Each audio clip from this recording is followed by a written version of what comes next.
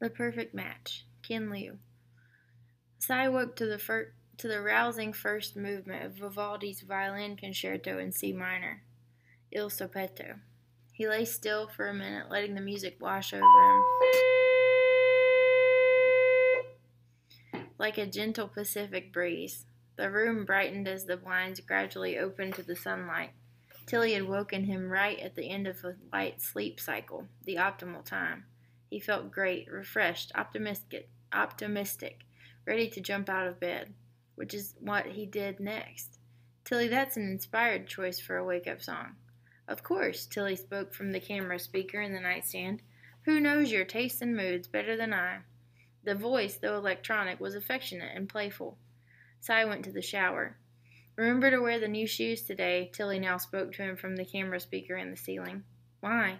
You have a date after work. Oh, the new girl. Shoot, what's her name? I know you told me. I'll bring you up to speed after work. I'm sure you'll like her. The compatibility index is very high. I think you'll be in love for at least 6 months. Sai looked forward to the date. Tilly had also introduced him to his last girlfriend, and that relationship had been wonderful. The breakup afterwards was awful, of course, but it helped that Tilly had guided him through it. He felt he had matured emotionally, and after a month on his own, he was ready to start a new relationship. But first, he still had to get through the workday. What do you recommend for breakfast this morning? You are scheduled to attend the kickoff meeting for the Davis case at 11, which means you'll get a lunch paid for by the firm. I suggest you go light on breakfast, maybe just a banana. Sai was excited. All the paralegals at Chapman, Singh, Stevens, and Rios live for client lunches, made by the firm's own executive chef. Do I have time to make my own coffee? You do. Traffic is light this morning, but I suggest you go to this new smoothie place along the way instead. I can get you a coupon code. But I really want coffee. Trust me, you'll love the smoothie. Sai smiled as he turned off the shower. Okay, Tilly, you always know best. Although it was another pleasant and sunny morning in Los Alamos, California, 68 degrees Fahrenheit, Sai's neighbor Jenny was wearing a thick winter coat, ski goggles, and a long dark scarf that covered her hair and the rest of her face. I thought I told you I don't want that thing installed, she said as she stepped out of his apartment. Her voice was garbled through some kind of electronic filter. In response to his questioning look, she gestured to the camera over Sai's door. Talking to Jenny was like talking to one of his grandmother's friends who refused to use Centillion email or get ShareAll account because they were afraid of having the computer know all their business. Except that as far as he could tell, Jenny was his age. She had grown up a digital native, but somehow had missed the ethos of sharing. Jenny, I'm not going to argue with you. I have a right to install anything I want over my door, and I want Tilly to keep an eye on my door when I'm away. Apartment 308 was just burglarized last week. So your camera will record visitors to my place too because we share this hallway? So? I don't want Tilly to have any of my social graph. Sai rolled his eyes. What do you have to hide? That's not the point. Yeah, civil liberties, freedom, privacy, blah, blah, blah. Sai was sick of arguing with people like Jenny. He had made the same print countless times. Centillion is not some big scary government. It's a private company whose motto happens to be make things better. Just because you want to live in the dark ages doesn't mean the rest of us shouldn't enjoy the benefits of ubiquitous computing. He dodged around her bulky frame to get to the stairs. Tilly doesn't just tell you what you want, Jenny shouted. She tells you what to think. Do you even know what you really want anymore? Sai paused for a moment.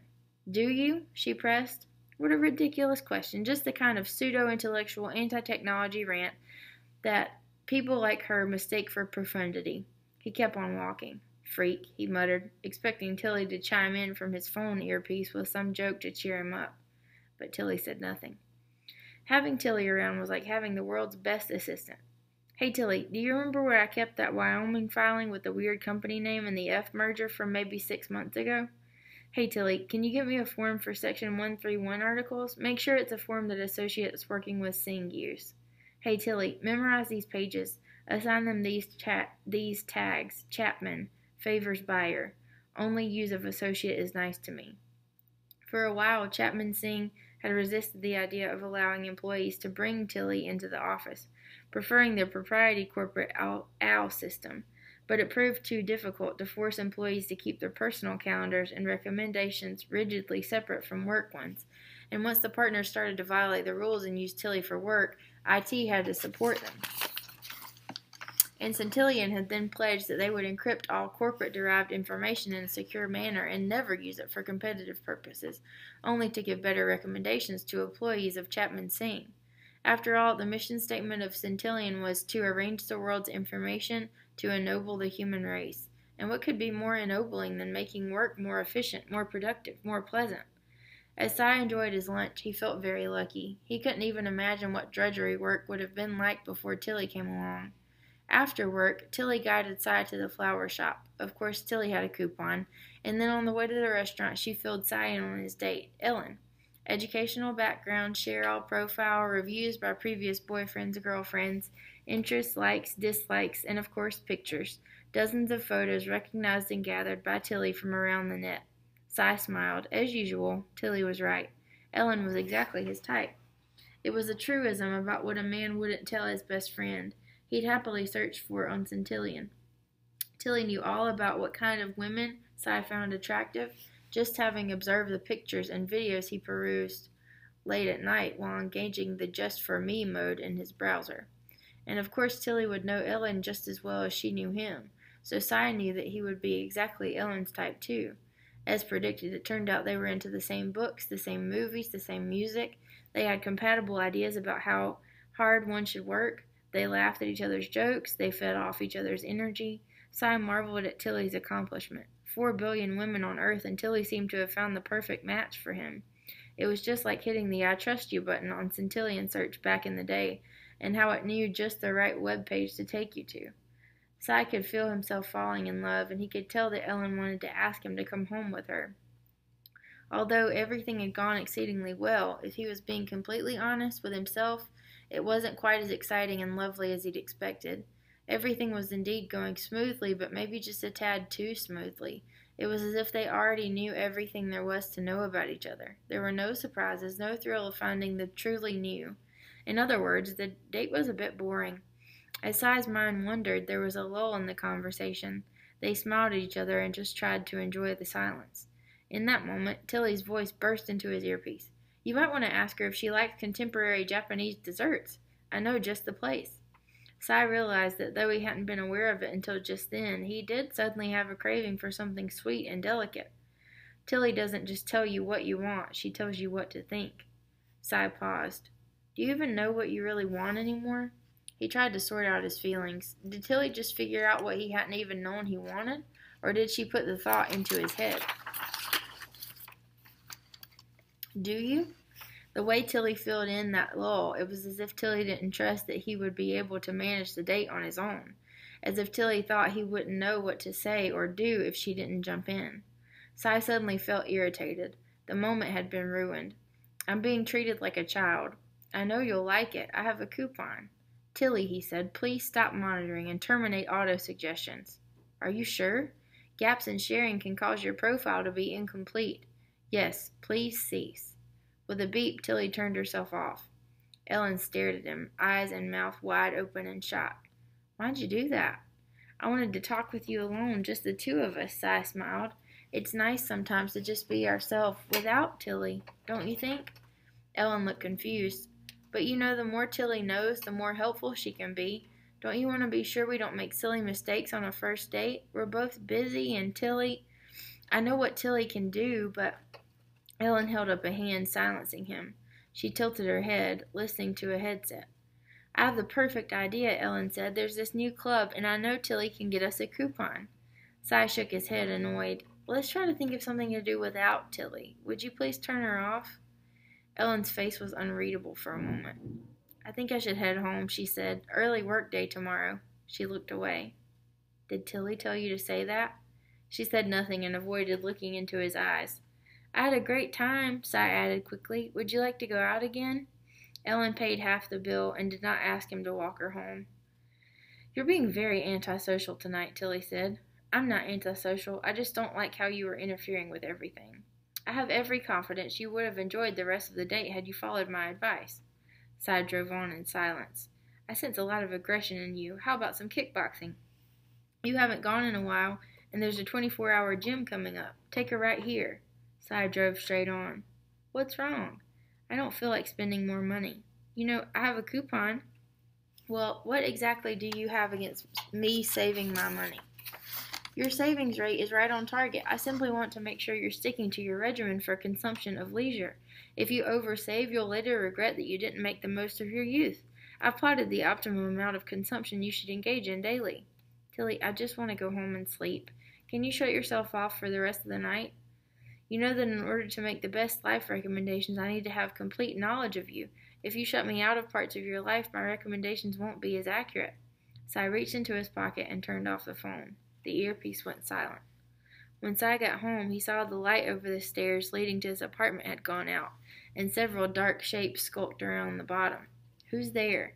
Several of the shadows scattered, but one came towards him. Jenny. You're back early. He almost didn't recognize her. This was the first time he'd heard her voice without the electronic filter she normally used. She sounded surprisingly happy. Cy was taken aback. How'd you know I was back early? You stalking me? Jenny rolled her eyes. Why would I need to stalk you? Your phone automatically checks in and out of everywhere you go with a status message based on your mood.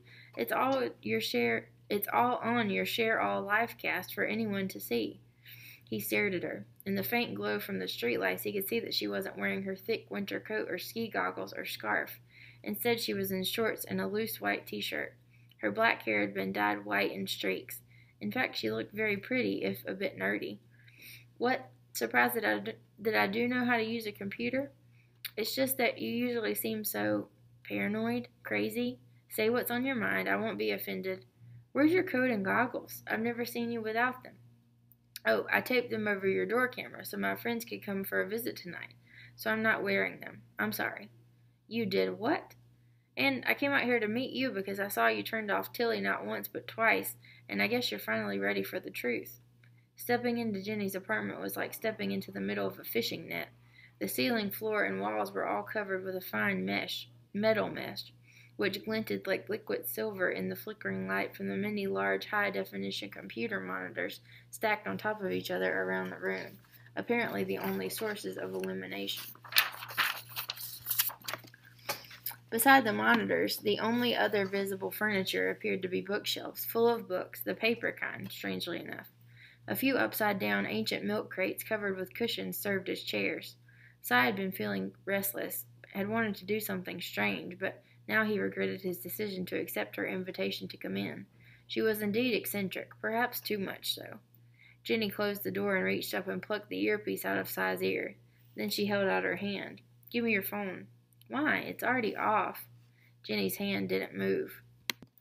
Reluctantly, Cy took out his phone and gave it to her. She looked at it contemptuously.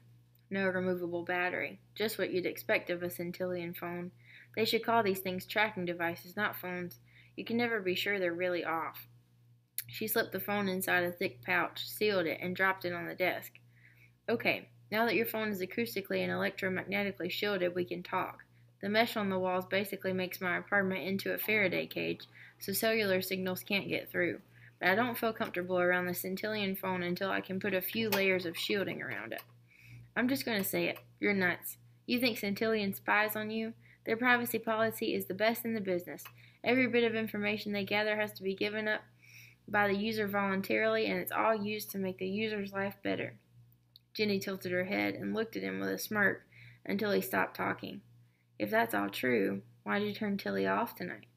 Why did you agree to come up here with me? Cy wasn't sure he himself knew the answers. Look at you. You've agreed to have cameras observe your every move. You have every thought, word, interaction recorded in some distant data center so that algorithms could be run over them, mining them for data that marketers pay for. Now you've got nothing left that's private, nothing that's yours and yours alone. Centillion owns all of you. You don't even know who you are anymore. You buy what Centillion wants you to buy. You read what Centillion suggests you read.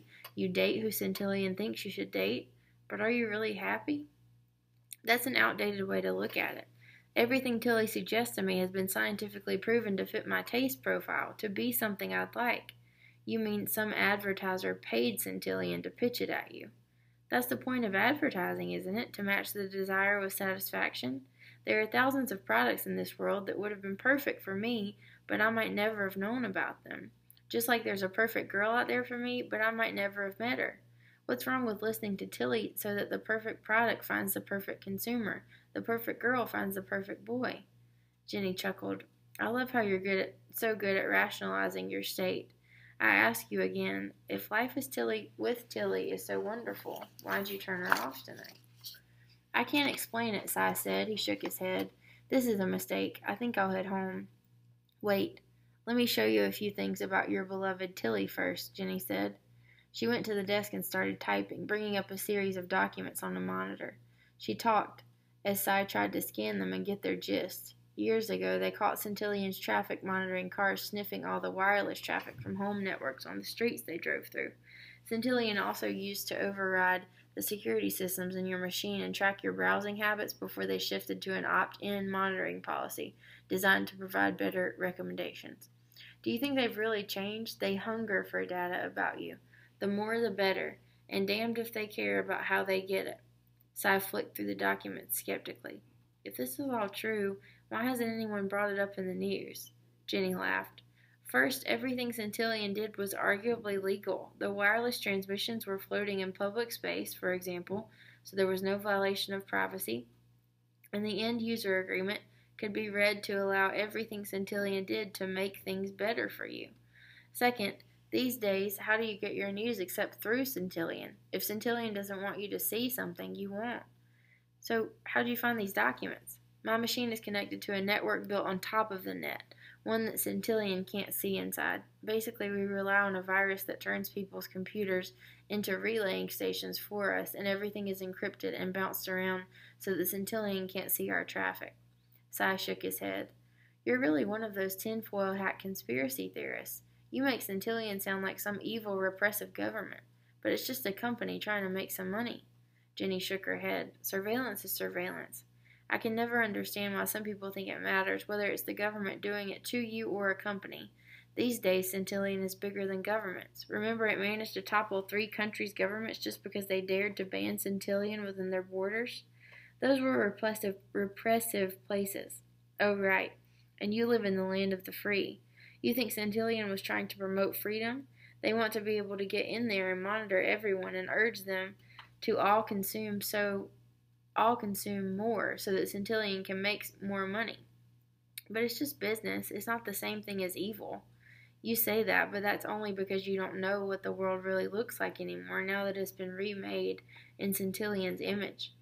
Although Jenny's car was heavily shielded like her apartment, as she and Cy drove, she whispered anyway, as if she were afraid that their conversation would be overheard by people walking by on the sidewalk. I can't believe how decrepit this place looks, Cy said, as she parked the car by the side of the street. The surface of the road was pockmarked with potholes, and the houses around them in ill repair. A few had been abandoned and were falling apart. In the distance, they could hear the fading sound of a police siren. It was not part of Los Alamos that Cy had ever been to. It wasn't like this even 10 years ago. What happened? Centillion noticed a certain tendency for some people, not all, to self-segregate by race when it came to where they wanted to live. The company tried to serve this need by prioritizing different real estate listings to searchers based on their race. Nothing illegal about what they were doing, since they were just satisfying a need and a desire in their users. They weren't hiding any listings, just pushing them far down the list. And in any event, you could never pick apart their algorithm and prove they were looking at race when it was just one out of hundreds of factors of their magical ranking formula. After a while, the process began to snowball, and the segregation got worse and worse. It became easier for the politicians to gerrymander districts based on race. And so, here we are. Guess who got stuck in these parts of the town? Cy took a deep breath. I had no idea. If you ask Centillion, they'll say their algorithm just reflected and then replicated the desire to self-segregate in some of their users, and that Centillion wasn't in the business of policing thoughts. Oh, they'd claim they were actually increasing freedom by giving people just what they wanted. They'd neglect to mention that they were profiting off of it through real estate commissions, of course. I can't believe no one ever says anything about this. You're forgetting again that everything you know now comes filtered through Centillion. Whenever you do a search, whenever you hear a news digest, it's been curated by Centillion to fit what it thinks you want to hear. Someone upset by the news isn't going to buy anything sold by the advertisers, so Centillion adjusts things to make it all okay. It's like we're all living in Oz's Emerald City. Centillion puts these thick green goggles over our eyes, and we all think everyone is a beautiful shade of green. You're accusing Centillion of censorship. No. Centillion is an algorithm that's gotten out of hand. It just gives you more of what it thinks you want. And we, people like me, think that's the root of the problem. Centillion has put us in little bubbles, where we all see and hear, where all we see and hear are echoes of ourselves, and we become ever more stuck in our existing beliefs and exaggerated in our inclinations. We stop asking questions and accept Tilly's judgment on everything. Year after year, we become more docile and grow more wool for Centillion to shave off and grow rich with. But I don't want to live that way. And why are you telling me all this? Because, neighbor, we're going to kill Tilly, Jenny said, giving Si a hard look, and you're going to help us do it. Jenny's apartment, with all its windows tightly shut and curtained, felt even more stifling after the car ride. Si looked around at the flickering screen showing dancing abstract patterns, suddenly wary. And just how are you planning to kill Tilly exactly? We're working on a virus, a cyber weapon, if you want to get all macho about it. What exactly would it do? Since the lifeblood of Tilly is data, the billions of profiles Centillion has compiled on every user, that's how we have to take it down.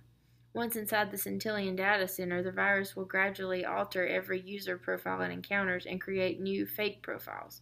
We want it to move slowly to avoid detection, but eventually it will have poisoned the data so much that it will no longer be possible for Tilly to make creepy, controlling predictions about users.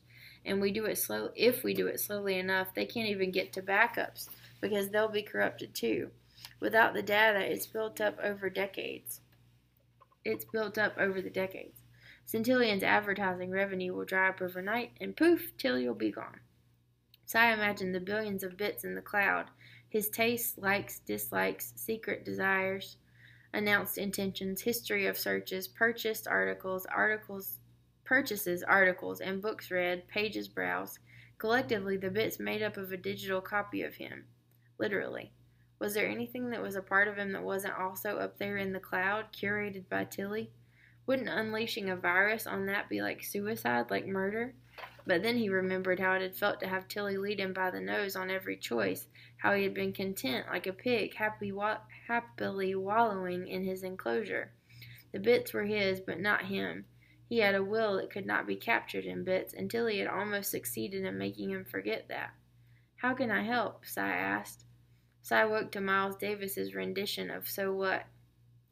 For a moment he wondered if the memory of the night before wasn't a dream. It felt so good to be awake, listening to just the song he wanted to hear. Are you feeling better, Si? Tilly asked. Am I? I thought I turned you off, Tilly, with a hardware switch. I was quite concerned you stopped all Centillion access to your life last night and forgot to turn it back on. You might have missed your wake-up call. However, Centillion added a system-level fail-safe to prevent just such an occurrence. We thought most users such as yourself would want such an override, so that Centillion could regain access to your life. Of course, Si said. So it's impossible to turn Tilly off and keep her off. Everything Jenny said last night was true. He felt a chill tingle on his back. There's a gap about 12 hours ago, during which I couldn't acquire data about you. To prevent degradation in my ability to help you, I recommend that you fill me in. Oh, you didn't miss much. I came home and fell asleep, too tired. There appears to have been vandalism last night of the new security cameras you installed. The police have been informed. Unfortunately, the camera did not capture a good image of the perpetrator. Don't worry about it. There's nothing here worth stealing anyway. You sound a bit down. Is it because of the date last night? It seems that Ellen wasn't the right match for you after all. Yeah, maybe not. Don't worry, I know just the thing that will put you in a good mood. Over the next few weeks, Si found it extremely difficult to play his assigned role. Maintaining the pretense that he still trusted Tilly was crucial, Jenny had emphasized, if their plan was to succeed. Tilly couldn't suspect anything was going on at all. It seemed simple enough at first, but it was nerve-wracking keeping secrets from Tilly. Could she detect the tremors in his voice, Si wondered? Could she tell that he was faking enthusiasm for the commercial consumption transaction she suggested? Meanwhile, he also had a much bigger puzzle to solve before J.P. Rushgore, Assistant General Counsel of Centillion, came to Chapman Singh in another week. Chapman Singh is defending Centillion in a patent dispute with Sherall, Jenny had said. This is our opportunity to get inside Centillion's network. All you have to do is get someone from the Centillion to plug this into his laptop." And she had then handed him a tiny thumb drive.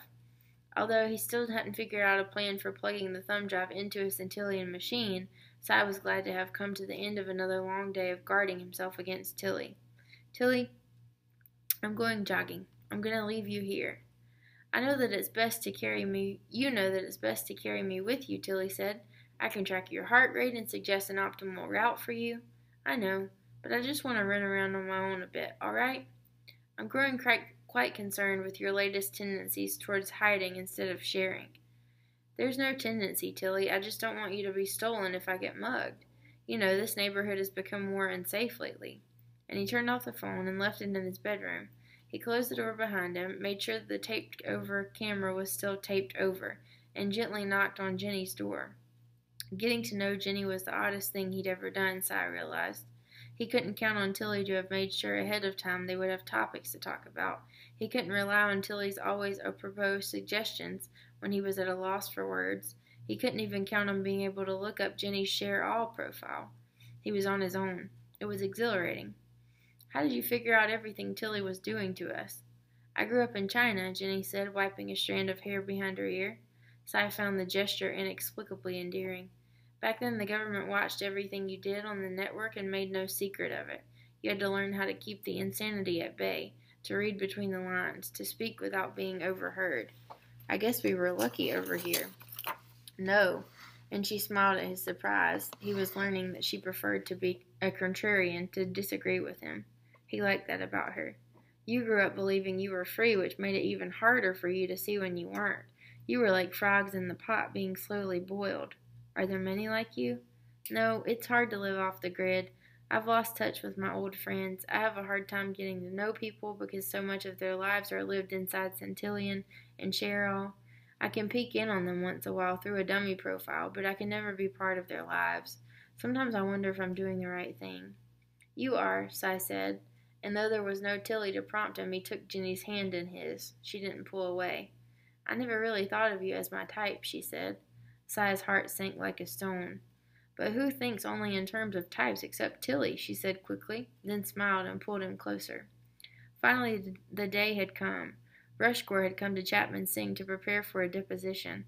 He was huddled up with the firm's lawyers in one of their conference rooms all day long. Cy sat down in his cubicle and stood up and sat down again. He found himself full of nervous energy as he contemplated the best way to deliver the payload, as it were.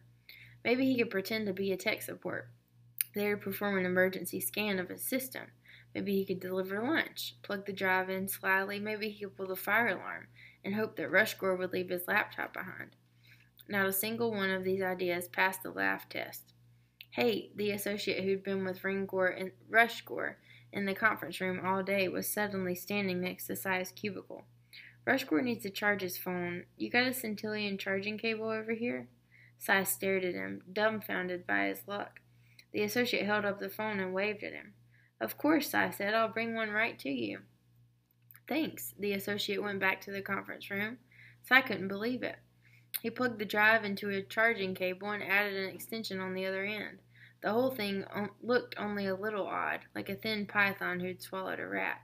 But suddenly he felt a sinking feeling in the pit of his stomach, and he almost swore aloud. He'd forgotten to turn off the webcam above his computer.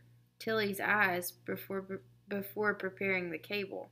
If Tilly raised questions about the weird cable he was carrying, he would have no explanation, and then all of his efforts at misdirection, at hiding, would be for naught.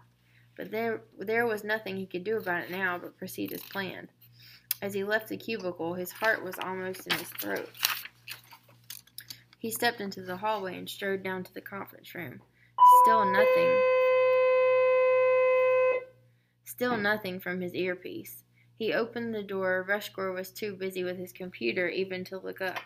He grabbed the cable from Cy and plugged one end into his computer and the other end into his phone, until he remained silent. Cy woke to, what else? We are the champions.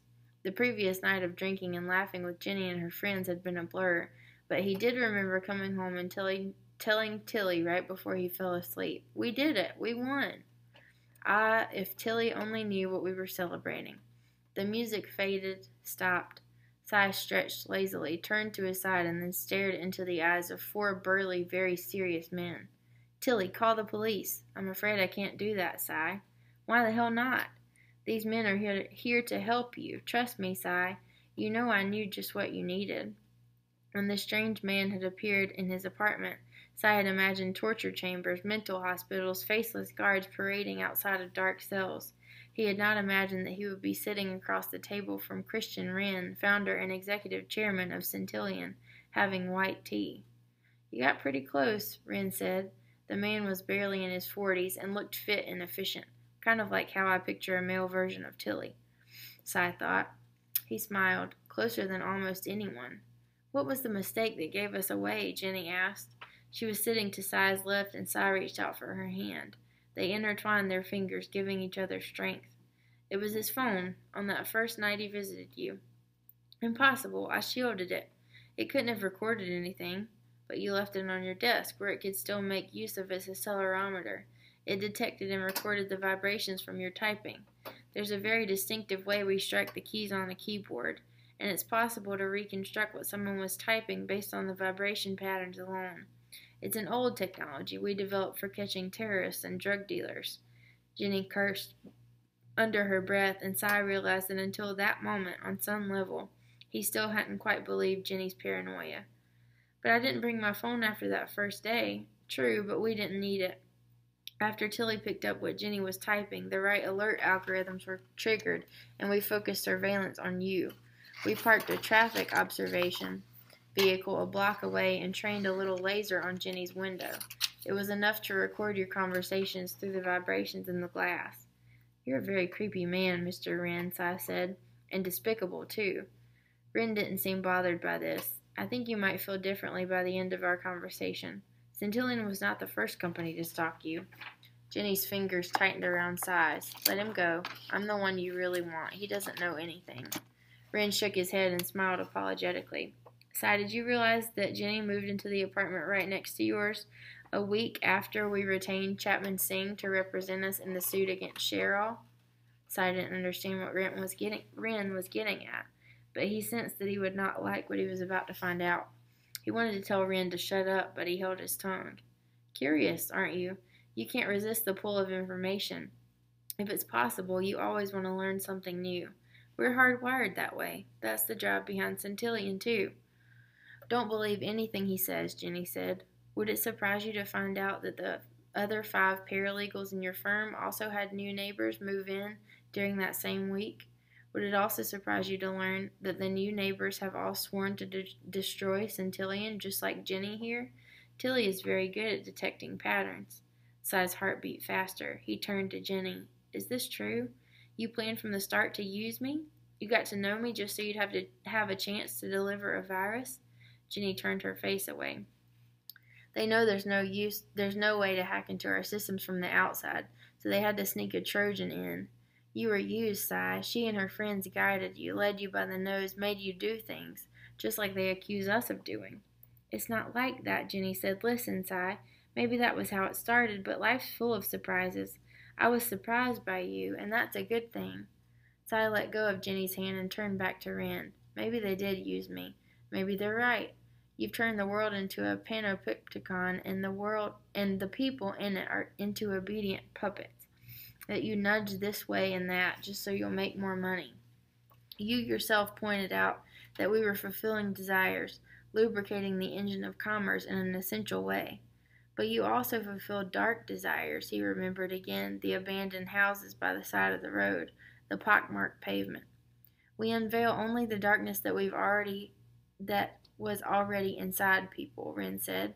And Jenny didn't tell you about how many child pornographers we've caught, how many planned murders we stopped, how many drug cartels and terrorists were exposed, and all the dictators and strong men we've toppled by filtering out their propaganda and magnifying the voices of those who oppose them.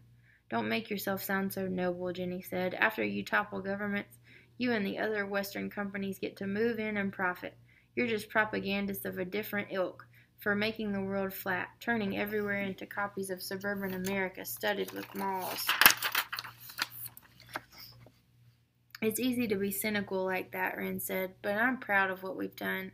If cultural imperialism is what it takes to make the world a better place, then we'll happily arrange the world's information to ennoble the human race.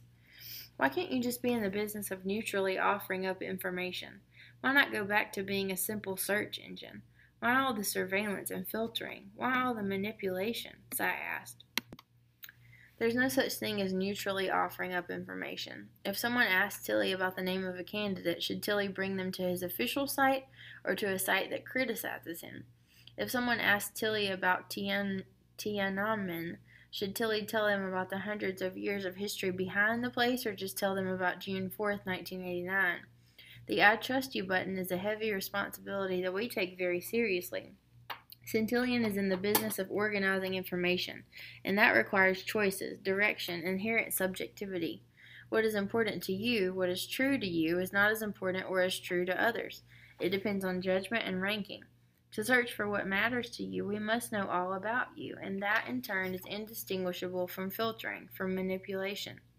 You make it sound so inevitable. It is inevitable. You think destroying Centillion will free you, whatever free means, but let me ask you, can you tell me the requirements for starting a business in the state of New York? Cy opened his mouth and realized his instinct was to ask Tilly. He closed his mouth again. What's your mother's phone number?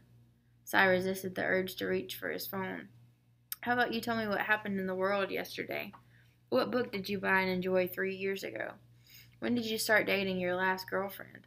Cy said nothing. You see, without Tilly, you can't do your job, you can't remember your life, you can't even call your mother.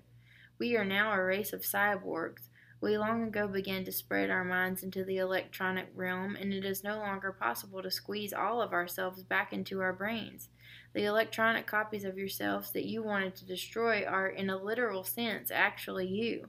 Since it's impossible to live with these electronic extensions of our lives, if you destroy Centillion, a replacement will just rise to take its place. It's too late. The genie has left the bottle. Churchill said that we shape our buildings, and afterwards our buildings shape us.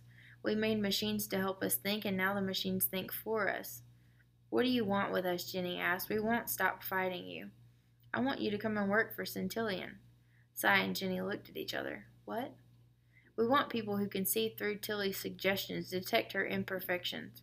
For all that we've been able to do with her owl and data mining, the perfect algorithm remains elusive. Because you see her flaws, you'll be the best at figuring out what Tilly's still missing and where she's gone too far. It's the perfect match. You'll make her better, more compelling, so that Tilly will do a better job. Why would we want that? Jenny asked. Why would we want to help you run people's lives with a machine? Because as bad as you think Centillion is, any replacement is likely worse. It was not a mere PR move that I made, ennobling the human race. The mission of this company, even if you don't agree with how I've gone about it. If we fail, who do you think will replace us? Cherol? A Chinese company? Jenny looked away. And that is why we've gone to such extraordinary lengths to be sure that we have all the data we need to stop competitors as well as well-meaning but naive individuals like you from destroying all that Centillion has accomplished. What if we refuse to join you but tell the world what you've done? No one would believe you. We will make it so that whatever you say, whatever you write, no one will ever find it. On the net, if it can't be found by Centillion, it doesn't exist.